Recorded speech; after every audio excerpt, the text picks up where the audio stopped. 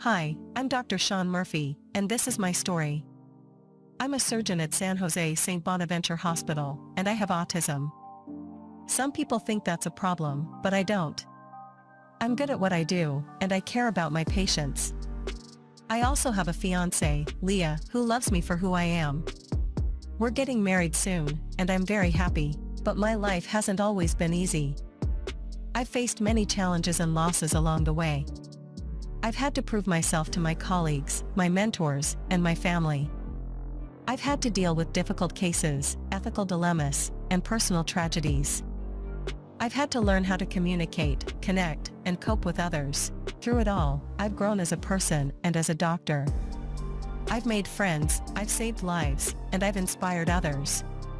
I've also discovered new things about myself, like how to hug, how to say, "I love you," and how to be a dad. Yes, you heard that right. I'm a dad. I have a son, Steve, who was born with a heart condition.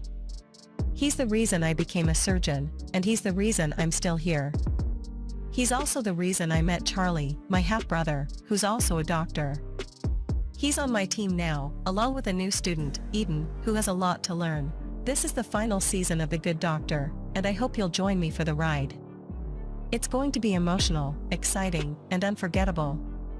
The Good Doctor, the farewell season premieres on a new night, Tuesday, February 20th on Prime Promo. Don't miss it.